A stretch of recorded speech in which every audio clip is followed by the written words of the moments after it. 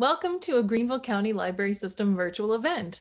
My name is Rachel and I'm the Adult Outreach and Event Coordinator for the library. I'm so pleased you could join us for this event, Indoor Herb Gardening Upcycled Planter, presented by Greenville County Soil and Water Conservation District. If you're interested in our other virtual events and activities, please check out our website, greenvillelibrary.org, and select Adult Virtual Events under Classes and Events button. That way you can see our live virtual events calendar. If you're interested in checking out gardening and sustainability materials in the meantime, make sure that your library card is up to date and come visit us at any of our locations. We always look forward to serving you. Please join me in welcoming our presenter for today, Chaneen with the Greenville County Soil and Water Conservation District. Take it away, Chaneen. Hello, everyone, and thank you, Rachel. That was such a lovely introduction. I'm going to go ahead and share my screen and we'll get started for tonight. First things first, if you are able to use your video this evening, please do so. It's easier for me to see what y'all are up to and help troubleshoot any challenges that may come up as we go through tonight. Again, my name is Chaneen. I work with the Soil and Water Conservation District of Greenville County, and I am a community relations coordinator. So I teach on stormwater management, and we do a lot with local agriculture as well. I'm an avid gardener, and this is really fun for me. So we're going to go ahead. There we go. So let's set up our virtual learning space. If you can go ahead and rename yourself, you'll go to the 3 dots above your video or your black little screen. Click that, and then you'll rename yourself with your first name, last initial, and your pronouns. Again, only if you're able. It's not too big of a deal if you're not able or do not wish to. Keep yourself muted throughout. At the end, we will have some time for questions. And if you do have some, you can go ahead and unmute yourself and ask. I love to hear your voices as well. And as we go throughout, please type any questions in the chat box. Rachel will help moderate and we'll get those answered as we go through the presentation. So don't hesitate, don't hold your questions, just type them in there. I hope you all have gathered your materials. The list is in the chat. It's also on that guide that you could download. And if you would like, go ahead and introduce yourself in the chat as well, just so we get an idea of who is on with us. So maybe introduce yourself and where you're listening from.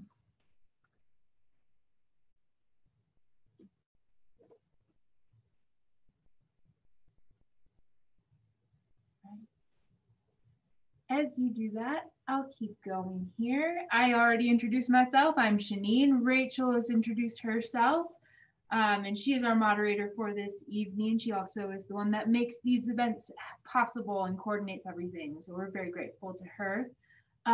This class and the seed library in general are supported by Duke Energy and in collaboration with us and the county library system. So we're also very grateful for that. If you ever want to check out seeds, the Berea branch hosts our seed library, and you're able to check out 5 packets at a time per library card holder.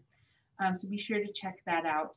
All of the resources for the seed library can be found on the seed library page of the website, of the library's website. All right.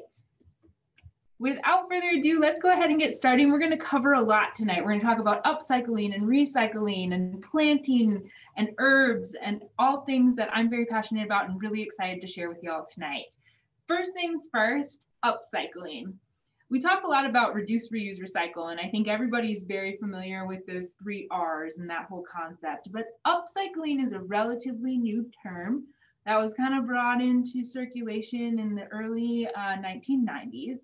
And the whole idea is that we're talking about giving old products more value, not less. So we think about recycling and we think that that material will be used for something else, but we don't necessarily think that's going to be an upgrade. Maybe it's a downcycling and it's being like reused for a different kind of bottle or plastic or whatever it is. It really depends on what you're recycling, right? But upcycling has many different applications. There are some commercial, but a lot of it can be creative too. And I think that is my favorite part of this. We can take broken coffee pots, we can take recycled bottles like we're doing tonight and create something that's not only useful, but also beautiful in its own special way. And the possibilities are absolutely endless. There is no right or wrong way to upcycle. If you think it's great, then it probably is. It also reduces what goes into the landfill. Recycling is obviously great, and that's reducing what goes into landfills as well. But as we all know, it's easy to do recycling a little bit incorrectly, and then all of those things end up in the landfill. So this is a really, really easy way, I think, for most things to kind of keep them out of that whole system, which is awesome, at least for another iteration of its life. We also can save resources with upcycling. Like tonight, we're gonna build a planter that otherwise we would have to go buy some little plastic pot or a little something like that, especially dollars, but we're also saving water resources, the water resources that would be needed to create something new.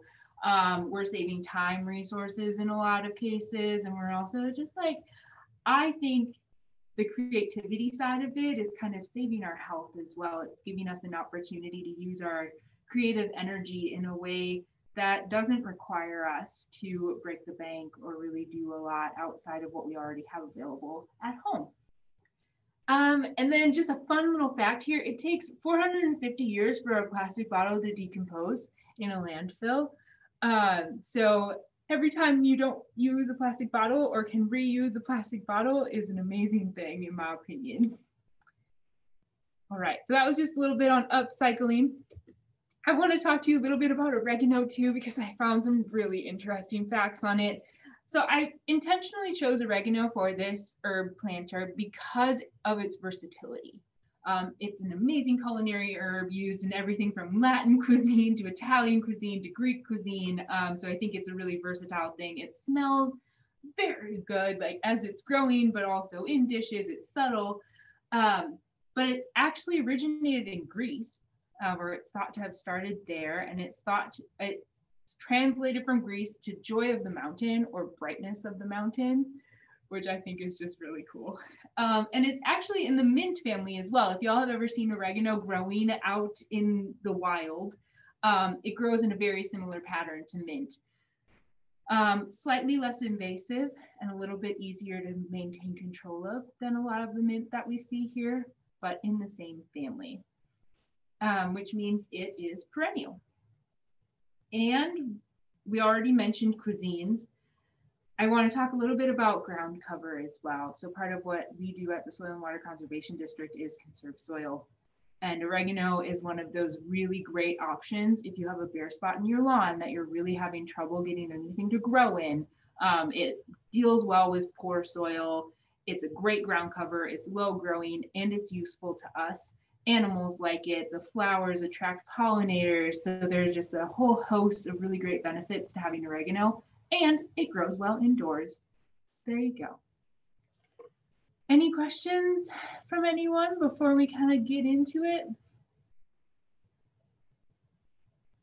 Right. So I want to talk just really briefly about how our self-watering planters work tonight. So I built one earlier. Here we have it. Basically, it's a capillary action or a wicking system is the easier way to say that. So we have string that's acting as like our connector between the water and the soil. And that string will help maintain the moisture level in the soil. So it's basically like keeping everything at homeostasis. Everything has the same moisture level. So as the roots of the plants that we have growing up here grow, they'll actually run into the string first and pull more water as they grow more, which I think is fascinating. I found this to be an amazing option. I'm growing these in my office and I'm not here over the weekend. My plants haven't died yet, which is really great because watering can be tricky. So I think it's one of the best options for like busy indoor gardeners. I have links to like a really interesting little article on how to kind of make sure that you're using the right plants and things like that for self-watering planters, because it maintains moisture in the soil. It won't work for succulents and some other things that need the soil to dry out in between waterings, but for herbs and for lettuce and spinach, this works really, really well. All right. So for tonight, we are going to make planters and plant oregano. And then I'll also give you some tips on troubleshooting towards the end of this. And we'll talk about a little surprise at the end and give you some tips on if you would like to transplant these outside in the spring. Okay. So I am assuming that everyone has their materials gathered. If you all could give like a little thumbs up or something like that, just to let me know that you're ready to get started here. That would be awesome. Thank you. Thank you, thank you. Great, and now is the time if you are able and willing to turn your video on because we're gonna do this together. And I'm gonna stop screen sharing so I can show you what we are doing. These are the materials. I think we've covered that. The thing that wasn't on that list was a marker or a pen, and that's just so we write down what we planted and what day it is. Great, so let's go ahead and start. We're gonna go ahead and prepare our bottle, and I'm gonna show you, and I can pull that screen up again. So grab your bottles. If you have the ones that were in some of the kits, great. If not, hey, we have the same one, Danielle, very nice. So you're gonna go ahead and remove the label. And they have been cleaned, but they've also been sitting in storage for a while. So if you did have a chance to clean them before tonight, awesome. If not, they should be fine. So remove that label. It's just easier.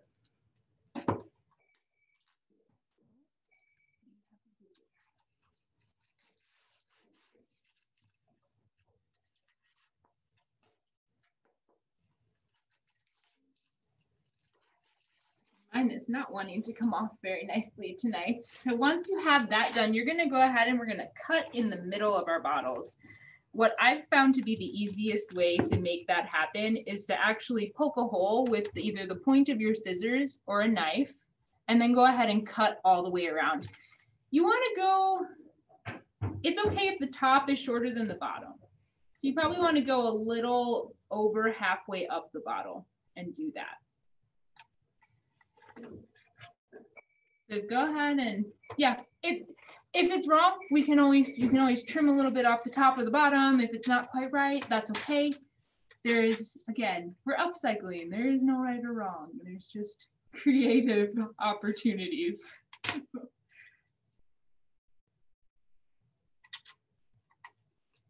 All right, I don't know why I had a whole poke in this one.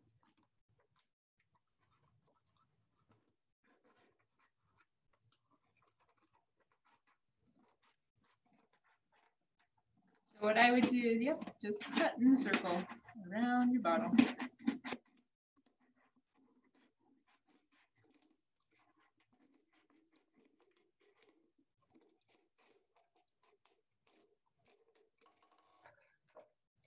Right. So if you all have your videos on and want to show me your halves, that's great. Yay, I'm so excited. Okay, none of the bottles that I gave out had caps. I don't know why. But if you do have a cap for your bottle and you're using one that you had at home, you're gonna wanna go ahead right now and poke a hole in it. A drill is the easiest way to do this with like a 1/4 inch or a 1/4 inch drill bit would work well. You can also use a hammer and a nail and put a board underneath your cap. Go ahead and hammer your nail through the cap and then pull it out. I think for the majority of us tonight, we don't have caps. So I'm gonna go ahead and skip over that piece of this. And we're gonna move on to the next step. We're gonna create wicks. So does everybody have the string that was provided in your kits? This is cotton, is unbleached cotton string because it absorbs things well and there are no dyes in it, so it can't kind of harm our plants in any way. If you can find organic cotton string, fantastic. Not the end of the world. You can also use an old t-shirt for this or just some kind of cloth that holds up well to water but also absorbs water. And then we're going to just fold it into 4 equal pieces, more or less equal, get close. And we also want to cut those pieces. What I found easiest in this step is to fold it, tie your knot first and then cut all the loops, if that makes any sort of sense.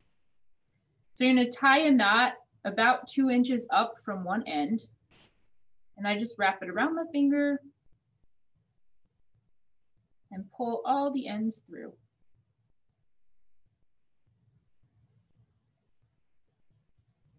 Don't pull it too tight yet because we might have to adjust depending on the depth of your planter. And then I just take my scissors and cut all of those loops that we folded so they're all separate little wicks.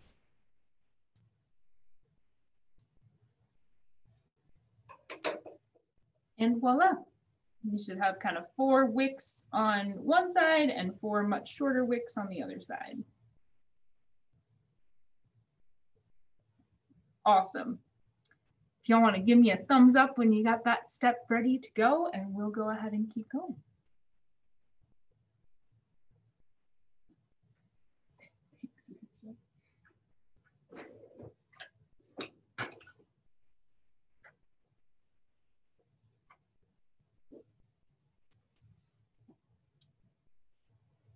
Okay, great. Thank you, Jackie. I see that.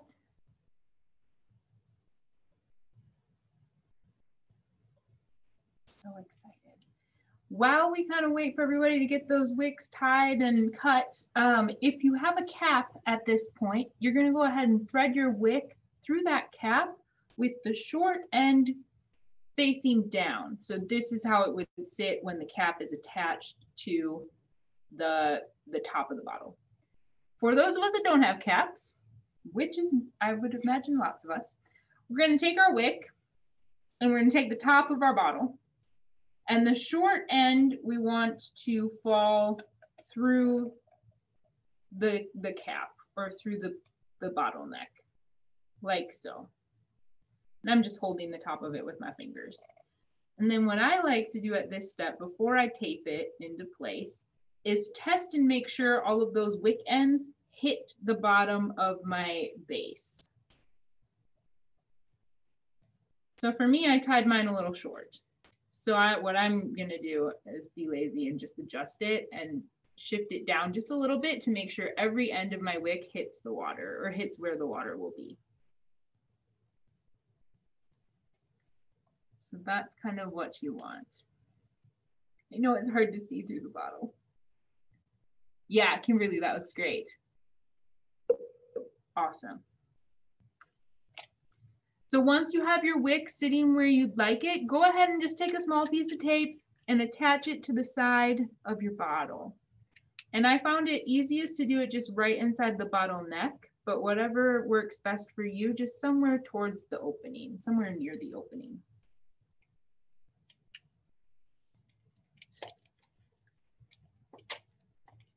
I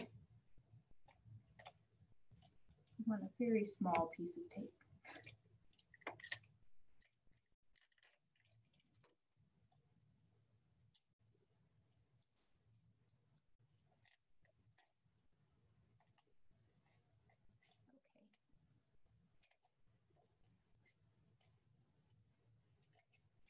Yeah, it looks great, looks great. Okay, once you have your wick in place and secured, we're gonna fill the top of our planter, essentially. This is our planter and this is our waterer. So the top of your bottle, I just like to set it into the base because it's easier, then I don't have to hold it. Grab your growing medium, whether you have that in a bag or whatever. You can use a spoon, you can use your hand, you can use a cup, and we're gonna fill. We wanna grab the ends of our wick, the long ends of our wick in one hand, and fill around it with the other hand. And you're gonna go about 2/3 of the way up the wick.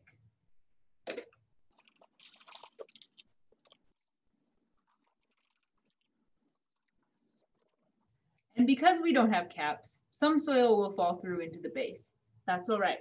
We'll take care of that in a minute.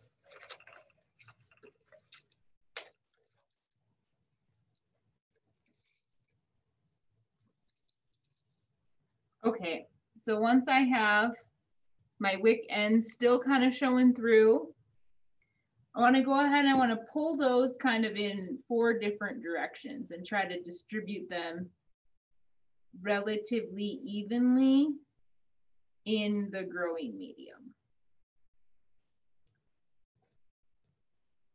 And a note on the growing medium that we're using, it's a potting soil. It's a potting soil mix that has coconut coir and perlite and some just, you know, regular soil. I got it at Lotus. That's not necessary. Any potting soil mix will do.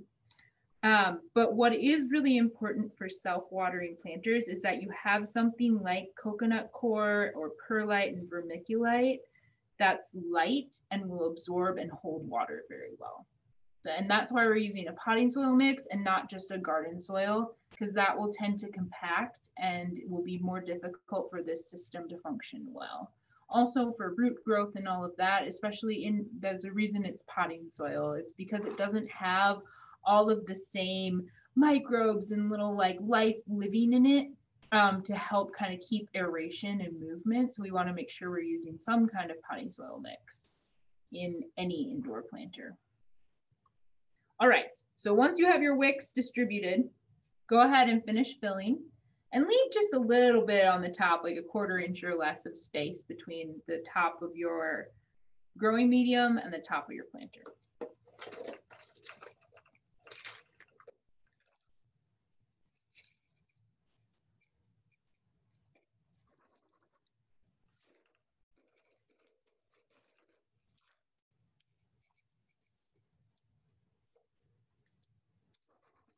Okay, so what I like to do, I just kind of shake mine down to level it off. You can also use your finger and just kind of level, make sure the top of your growing medium is relatively level, and that'll make sure that your seeds are evenly distributed and things of that nature. You can go ahead and give me a thumbs up when you're ready for the next step. That looks pretty good. Danielle, if you have a little bit more growing medium, you could put some more in there. And quantities might not be perfect. I apologize for that. Made my best guess.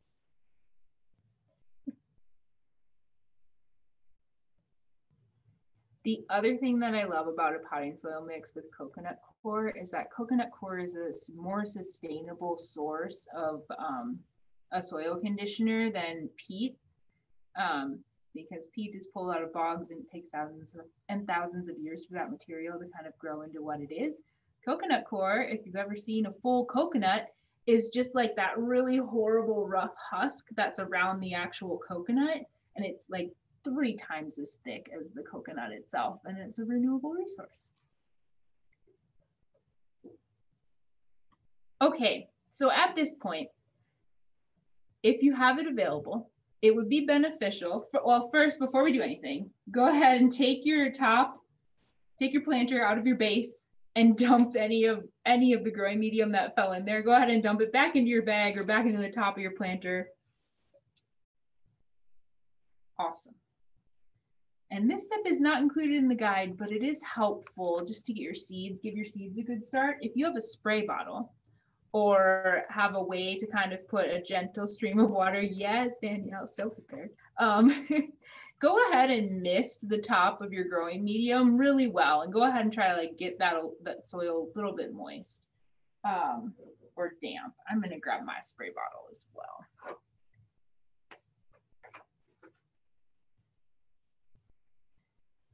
And what this just does is it helps give so this whole idea of wicking, it helps give the medium a good place to start too.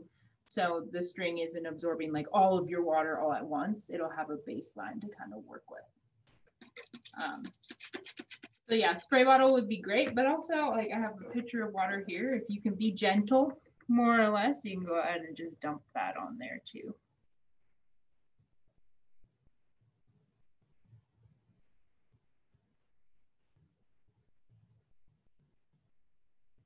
Okay. So we'll go ahead now and put some water in our base before we plant our seeds. So what you want to do, again, pull your planter out of your base and grab some water And go ahead, put about ½ inch of water in the bottom of your planter or in your base. What we want here is enough water that all of our wick ends are submerged, but not so much that the top of our bottle or our cap is in the water. So put some in there, test it. I have a bunch of space between my cap and my water, so I'm going to add some more. It's too much if it hits the cap, but it's not, and you can fill it right to that line.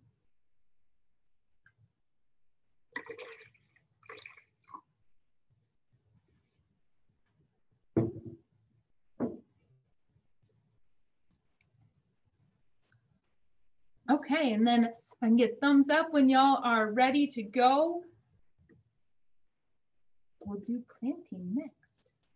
So next up, we're going to plant our oregano. Open up those seed packets and know that these seeds are really tiny, like very, very, very tiny. So be careful. You won't feel them. And this is what we're planting today. Yep. It'll grow to about 2 feet tall at the maximum, but if you're harvesting it regularly, it won't ever get that tall. And outside, oregano of this variety can get 18 to 24 inches wide as well. So it can cover a lot of ground. So you take your seeds in your packet and you're going to very gently try to distribute them pretty evenly on top of your growing medium.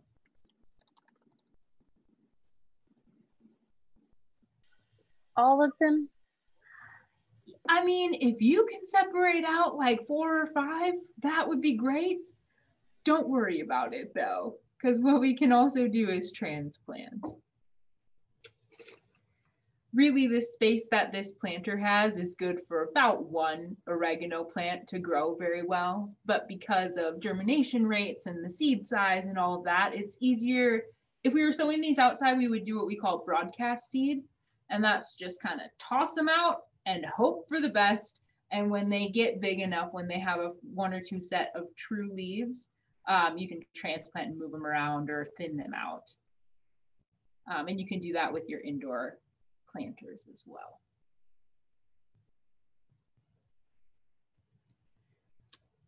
All right, so if we have all of those planted, we're gonna go ahead and you can, if you have a tiny bit of growing medium left, if you don't, no worries, either with like 2 fingers, kind of gently tamp the top of your soil, which is just like gently pat to make sure that there's good seed and soil contact. And if you do have a little bit of growing medium, it won't hurt to sprinkle that, just a really thin layer over those seeds. Again, just to ensure that you have some good soil and seed contact. If you have a mister, now would be the time to use that. If you don't water on top of them. You'll displace them a lot. But go ahead and mist over those little tiny seeds. And you've planted oregano. The other option here is if you have a damp paper towel or an old t-shirt, something like that, you could cover the top of this for about, until they germinate. It could be anywhere from 7 to 14 days, kind of depending on light and warmth and all of that. That will just help ensure that they are staying, the seeds themselves are staying damp. What you will want to think about, and just until the seeds germinate and get a good start, is keeping the top of your planter a little bit damp. So either misting or like taking your fingers and flicking some water on there, just to make sure that they again are staying damp, because to germinate, seeds need heat and water. And then when they germinate, they need light. Okay, so that, y'all, you have planted oregano and made a planter. Great job. Thank you so much. The other thing you could do right now is take your marker and just write what you planted and today's date. That, I find that really helpful because I'll forget what I planted sometimes. So today I'm just going to write oregano and the date. which is the 14th of December.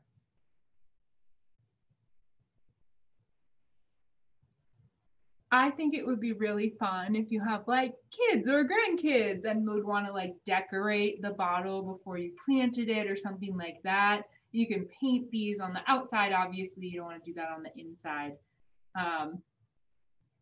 There's so many options and opportunities with that side of it to make them a little prettier, a little more creative.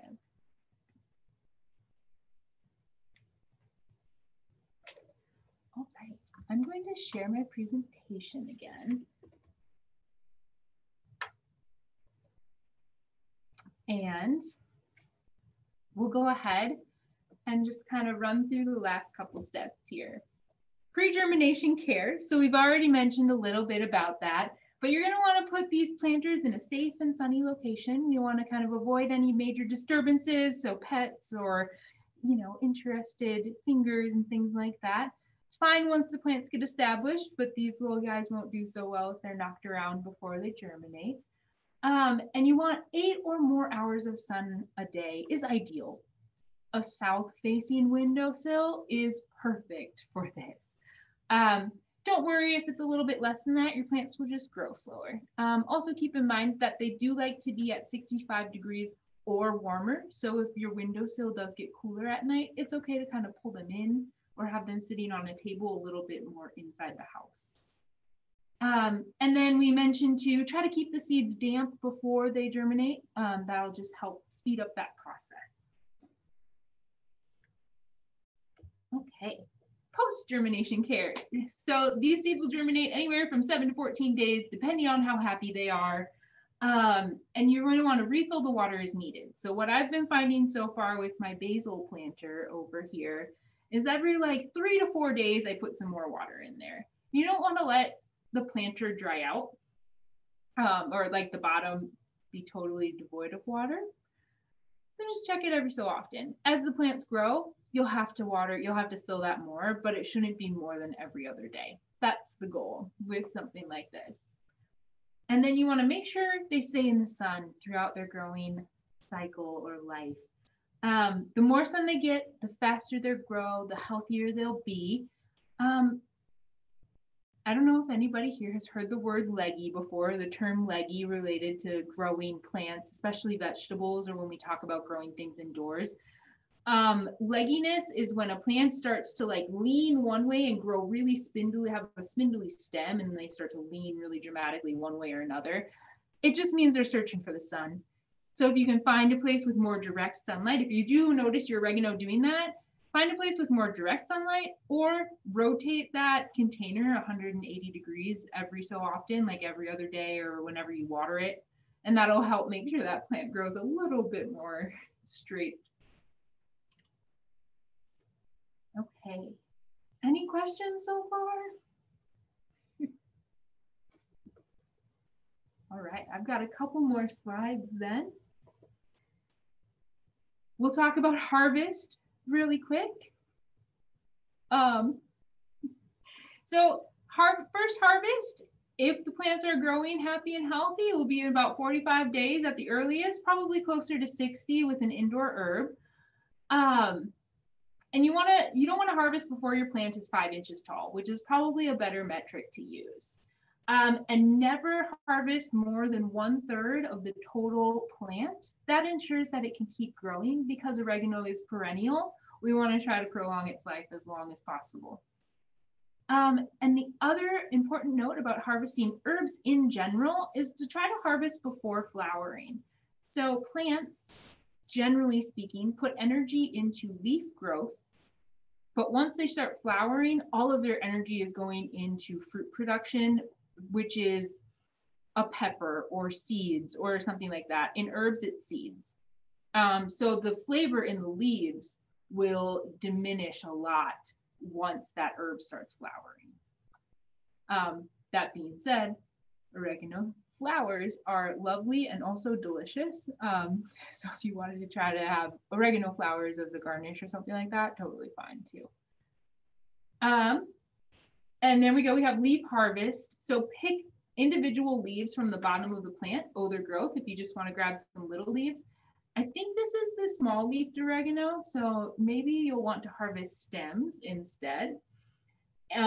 This is a great way to not only harvest, but also prune your plant back. So if you do end up with one of those like 2-foot tall, 2-foot wide oregano plants, great way to prune and kind of keep that under maintenance as well. Anytime you're pruning or harvesting anything, but herbs as well, especially perennial herbs, you want to make sure that you're using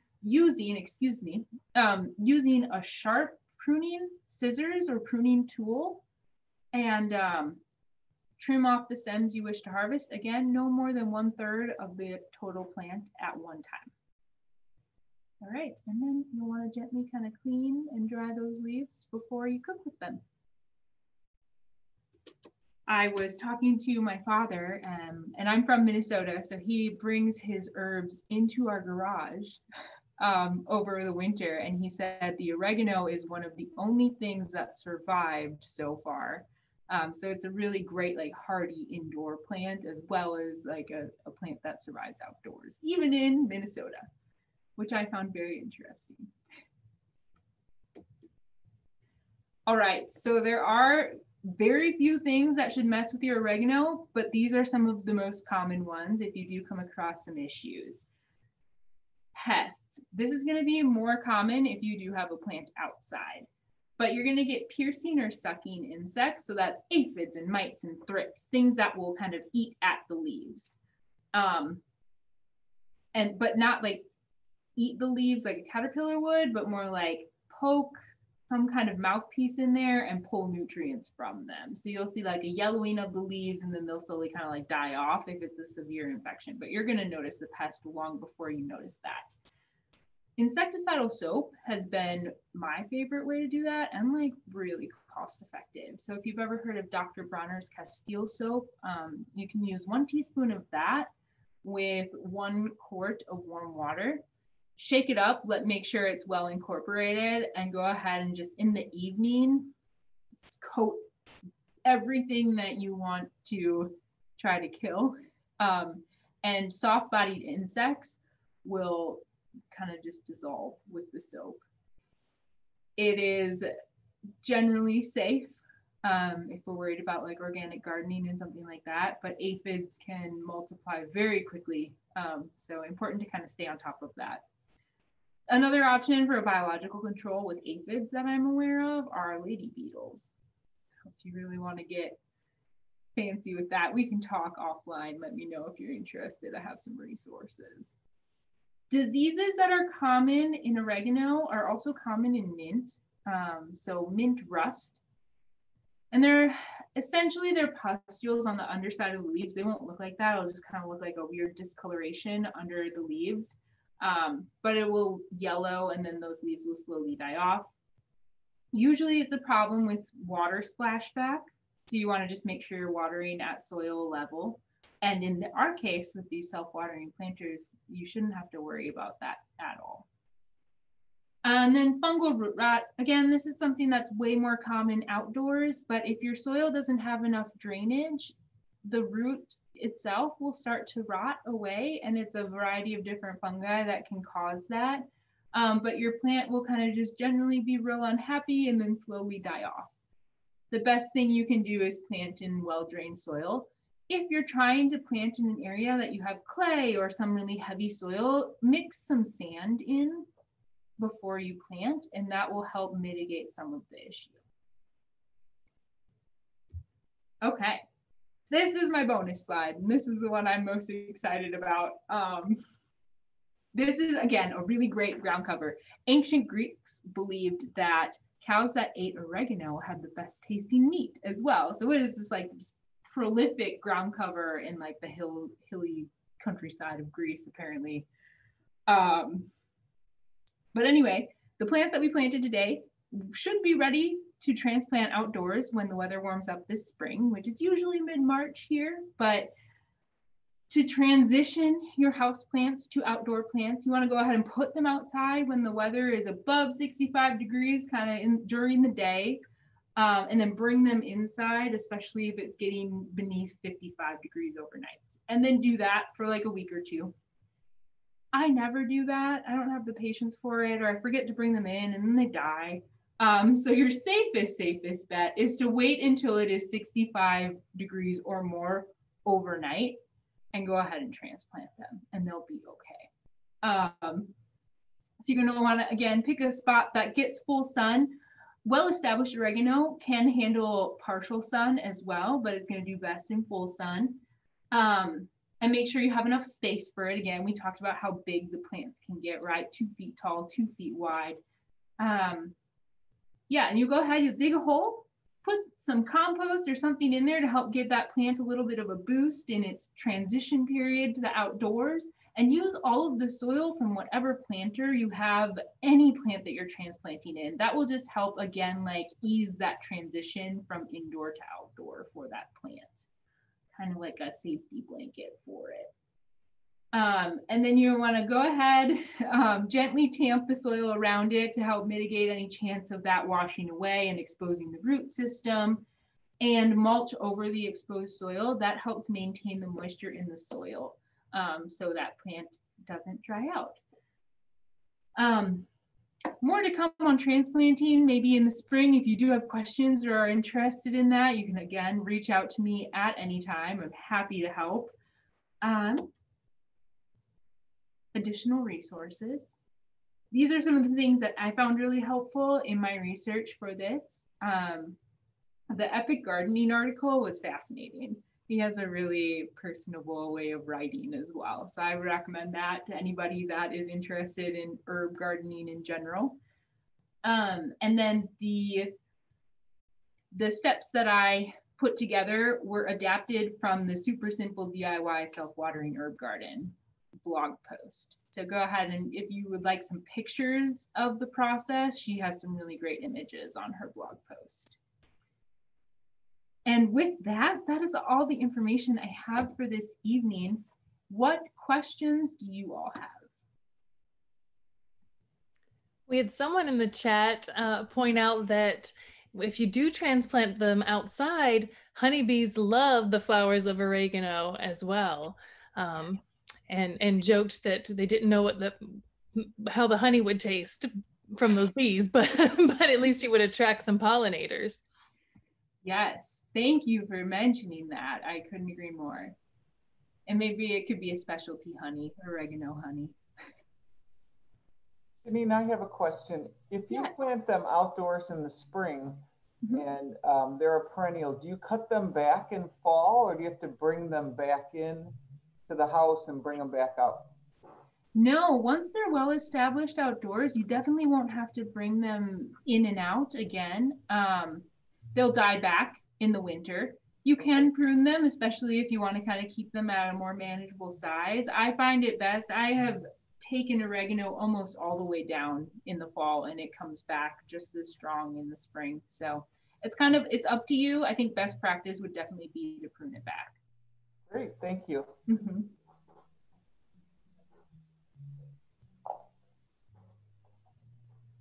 Thank you all for the questions. Anything else?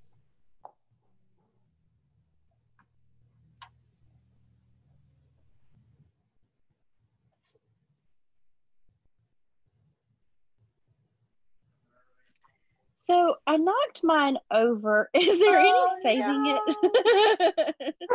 Oh, I'm so sorry to hear that. That's why I turned the video off. I was cleaning. I was cleaning the keypad. Oh, did you ask if there's any way to save it? Is that what you said? Yeah, but there's probably not, is there? Those tiny seeds, if they're too mixed up, they're not going to germinate through much more than a 1/4 inch. I didn't think so. I'm so sorry, but if you are anywhere near Berea, I know we have oregano seeds in the seed library. So fill that back up and then grab some more seeds. I'm so sorry that happened. But you could also plant any herb if you have herb seeds on hand. Basil, I found worked pretty well in these so far as well. So yeah, I'm so sorry. Thank you.